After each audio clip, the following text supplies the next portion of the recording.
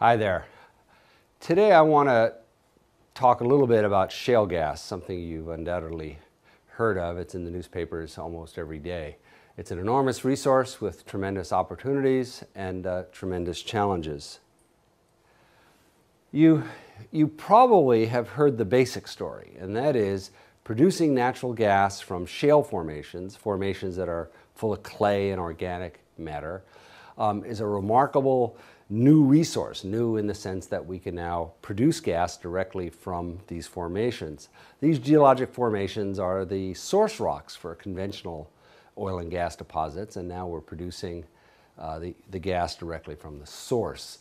The estimates of how much gas can be produced are truly enormous, and in North America alone, we appear to have about 100 years of natural gas available to us at more or less current consumption rates. Now, this map shows in red the areas where shale gas is being developed. In kind of a reddish green color, you see areas where both gas and liquid hydrocarbons are being produced.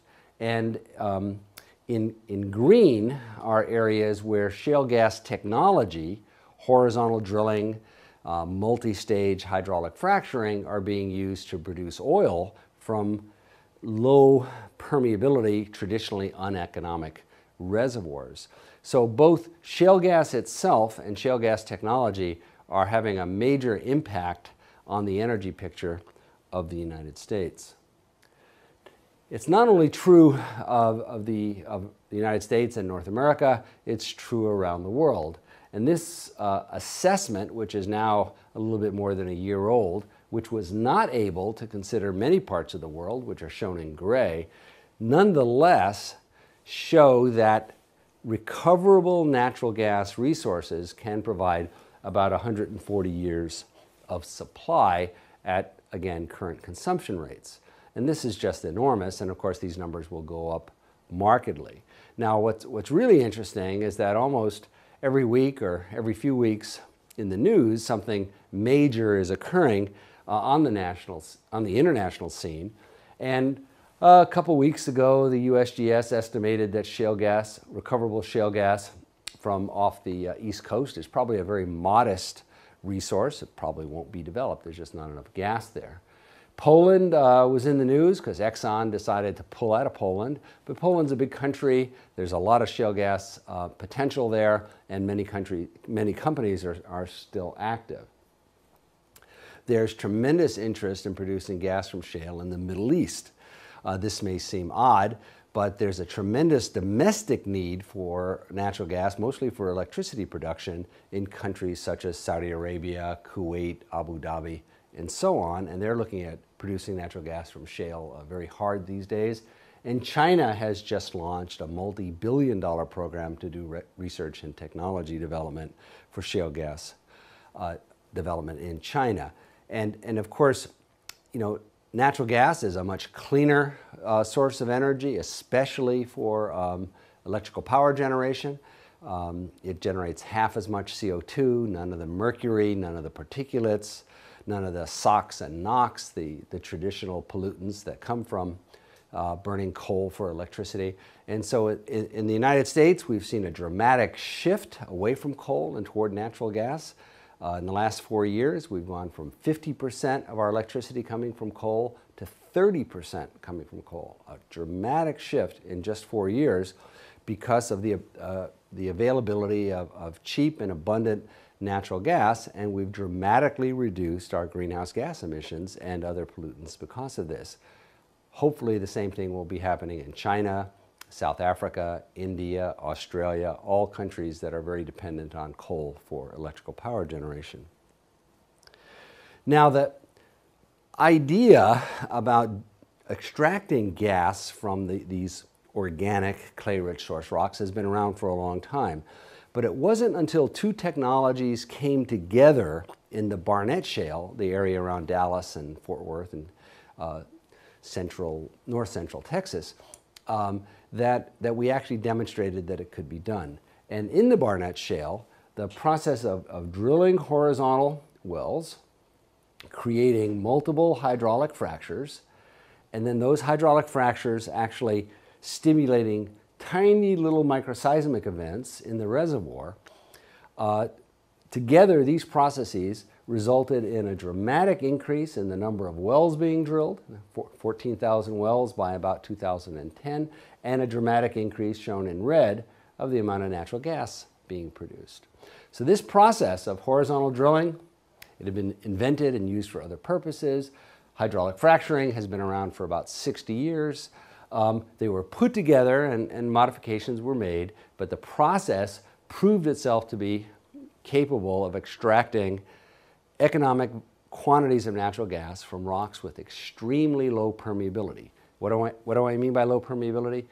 If you think of a sort of a conventional gas reservoir, the shales that we're talking about producing gas from have a permeability that is 1 million times smaller than a traditional gas reservoir. This is what the data look like. In reality, this is the Barnett Shale. 2 pads, 2 places where a drill rig was set up, 2 horizontal wells about a mile long were drilled from this pad, 3 horizontal wells were drilled from this one. They were hydraulically fractured from what's called the toe of the well back toward what's called the heel of the well. They were each hydraulically fractured about 10 times, and these colored dots represent tiny little microseismic events that occurred during the hydraulic fracturing. This is what's breaking up the shale and enhancing the permeability. These events are so small that they can't be detected unless you put seismometers at depth. In fact, a typical magnitude is like magnitude -2. That means on a patch about this big, less than a tenth of a millimeter of slip is occurring. Or another way to think about it, the same amount of energy is released as a gallon of milk falling off a kitchen counter. These are very, very tiny events, but in aggregate, they're enough to change the permeability of the shale and make it productive to produce gas. And that is the key. A number of very important questions remain. Are we optimizing production? Estimates are that we're only producing about 25% of the available gas. That's not very good. It's not very efficient. And of course, we can get more gas with less drilling, less hydraulic fracturing if we do a better job of optimizing production. Can we accurately estimate ultimate recovery? I showed you these estimates, 100 years of natural gas. In North America, 140 years. Obviously, the number will be much larger when we take in these large parts of the world that weren't considered. But nonetheless, hundreds of years of natural gas at a global scale. Are these numbers accurate? Are we doing a good job? Are there any things happening out there that we don't understand? Are there potential technology barriers? Are we able to really extrapolate from our North American experience in sort of a half a dozen different places to these global resources with some degree of confidence? And of course, how do we minimize the environmental impacts? We're talking about tens of thousands of wells being drilled. In North America alone, we're talking about hundreds of thousands of hydraulic fractures being done. How do we minimize the impact of all this to make it possible to utilize these resources, but not do environmental damage in the process? Now, one of the interesting scientific questions we have is exactly how gas production is occurring. And we kind of know the main parts of the story as I've explained it, but there's a lot we still don't understand. This graph shows the average monthly production from wells drilled in the Barnett Shale in July of 2004, July of 2005, and July of 2006. If you look at the individual well data, they're scattering all over the place, but if you look at this monthly average, it kind of shows you what the average well is doing. And you can see a couple things in this data. First is that the production from the wells declines very fast, and there's actually been a lot of discussion of this, and from an economic perspective, it means that an operator simply has to earn back their investment and make a profit in just the first 2 years. And after that, the production is much less. Now that's of course, you could say that's a problem, right? All the gas comes out rather quickly, and then much less gas is flowing. But there's also a couple of other things going on. First, between 2004 and 2006, in just a 2-year period, notice that the average well production is essentially doubling. So industry is getting smarter. The wells, the horizontal section of the wells is getting longer. The number of fracs are increasing. The way in which the fracturing is done is being improved. So the well technology is getting better. The wells are getting more productive.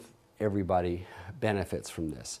The other thing that's kind of interesting is this very persistent production in the out years. Now we look at the Barnett Shale because this whole thing started in the Barnett Shale, and we only have about 10 years of experience. So we don't have very much experience, and this is the best data we have, and we see, and what is very unexpected is this very constant production. We would have expected the wells to continue to decline, and they don't. And so why is that? It's a really interesting scientific question. And in fact, some of the operators are hypothesizing that the wells are going to last 25 to 30 years. If that's true, we get a lot more gas out for no extra effort. That's good. And it will have a major impact on not only how we view the resource, but how we view the operational activities and the environmental impact. It means that when we think about these wells, we should be thinking over a multi-decadal timescale, not just what's going to happen in the next few years. So it's very important to understand what's happening both in sort of an economic perspective and in a land use perspective, and environmental impact perspective, and so on. The reason we don't really understand these things is the very basic origin of the shales. Now, this is a scanning electron micrograph image of the Eagle Ford Shale in South Texas. And these flat spots are just an artifact of how the sample is prepared. But this little black lens is a waxy organic substance called kerogen. This rock is 90 million years old, and this originated in an organism that was buried in this mud in the sea after it died and fell to the bottom. Now, if we look at that kerogen, this organic material, a little bit more carefully, we can begin to see some pores, holes going through it. And if we zoom in even further, we can see the holes a little bit more clearly. And these are on the order of about 100 nanometers across. So these are extremely tiny pores. It is the chemical changes of the kerogen that are producing the gas, and that gas has to flow out of these extremely tiny pores. And to make a long and complicated story short, we think that this kind of flattening of the decay is actually a result of a transition from seeing the gas come out of fractures and larger scale void spaces in the rock to where it's actually coming out of this very small pore space. And it's by studying this process at the nanoscale that we're going to answer some of the questions about how much gas we're going to get out and how long these wells will persist.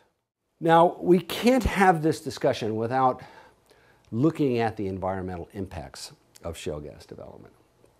And these environmental impacts appear in multiple forms. Can surface contamination be prevented? Carrying things to the drill site, operations on the drill site. Is there appreciable gas leakage from the wells, the pipelines, the distribution system? This has been an important issue for a long time, and it's recently become important because if there's a lot of methane leaking, it offsets the benefit of the reduction in CO2. Methane's a very potent greenhouse gas, and we need to do everything we can, not only in the pipeline and distribution system to prevent leaks, but actually during the drilling process itself to make sure no gas is leaking from the well as the well is being drilled and fracked, and then afterward. How do we properly dispose of or reuse the flowback waters after hydraulic fracturing? The hydraulic fracturing process itself is very safe. There really has been no environmental problem ever documented that is directly attributable to hydraulic fracturing. There have been plenty of environmental problems, okay?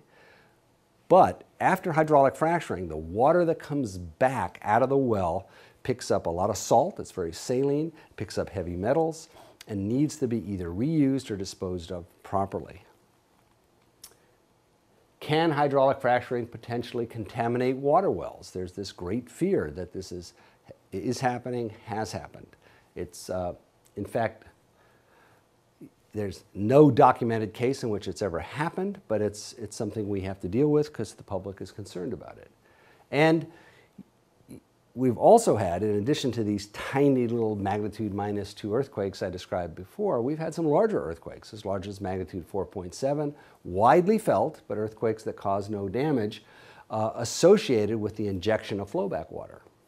And this, is a real issue. These earthquakes so far haven't been large enough to cause any significant damage, but potentially they could. What are we going to do about it? Well, we kind of know and we kind of understand this problem, and we have to address it. We have to address it properly. The problem we have right now is that all of these environmental problems are wrapped up into kind of a bumper sticker: no fracking, no fracking, no fracking. When in fact, it's not the hydraulic fracturing process that is causing the environmental problems when they occur. So what we need to do is we need to identify the problems, and we need to solve them, and we know how to solve them. And if we have good field procedures, if we have good regulations, if we have appropriate inspection and testing of the wells, these problems are going to go away. Hydraulic fracturing has nothing to do with it. I had the pleasure of serving on a high-level DOE committee that looked at these problems. We issued 2 reports last year. The first 90-day report talked about what should be done. The second 90-day report talked about progress toward achieving those goals. And we addressed some of those issues. We do recognize how important this resource is.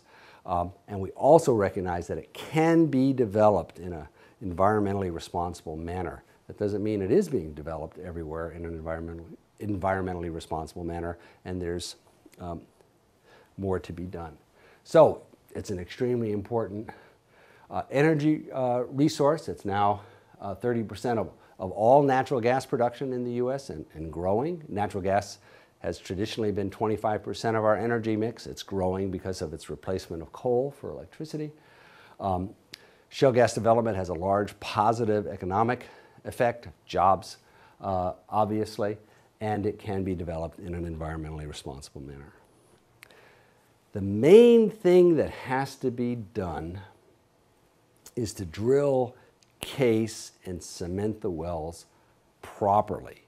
And this is very mundane. It's not a very sexy topic for research, but nonetheless, and it's something we know how to do, but it's not always being done. And this is an example taken from private industry, from a fellow named George King, who's done thousands of hydraulic fractures. And he points out that what is common practice of putting steel casing and cementing it in place to about 500 feet, which is the recommended practice of the American Petroleum Institute, and which does a good job of isolating the near-surface aquifers, that may not be good enough. Because as you drill down and then eventually into the shale that you're going to produce the gas from, you'll go through various layers. There could be little coal seams, there could be minor gas-producing shales. So if these are producing small amounts of gas and they come into this space between the steel casing and the wellbore, they can bubble up, and then we have a single barrier, the cement in this area here, to prevent them from causing contamination or leaking to the surface. That's not very good. What George points out, and in fact is easily done, is to run a second string of steel casing and to cement properly so that we seal off these minor gas-producing zones, and now we have a double barrier that prevents leakage over time. And if these wells are going to really last 25 to 30 years, we want to create as many barriers as we can, and we want to make sure those barriers are effective before proceeding with production. Very simple, very mundane. And some of the companies are doing it just right. This is Range Resources, operating in western Pennsylvania, and they were very proud to show us their multiple strings of casing in what they call a coal string to seal off a coal layer, an intermediate string to get some of these minor gas producing zones behind pipe and behind cement, and to create multiple barriers to prevent leakage over a long period of time. So this is the cover from Time magazine about a year ago.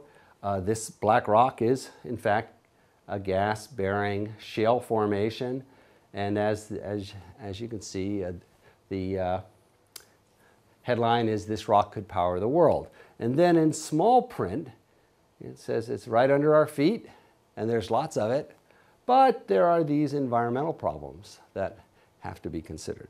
And that just about, sums it up. Will gas be abundant and low cost? Absolutely. It's a game changer. It's a game changer in the United States, in North America. It's a game changer around the world. It's a fundamentally different energy system that we have today than we had a decade ago because of clean, cheap, and abundant natural gas. There's no question about that. So yes, we can count on it. But whether talking about the science and engineering of producing these resources in an optimal way, or we're talking about how to reduce the environmental impact, there's still a lot of work to do.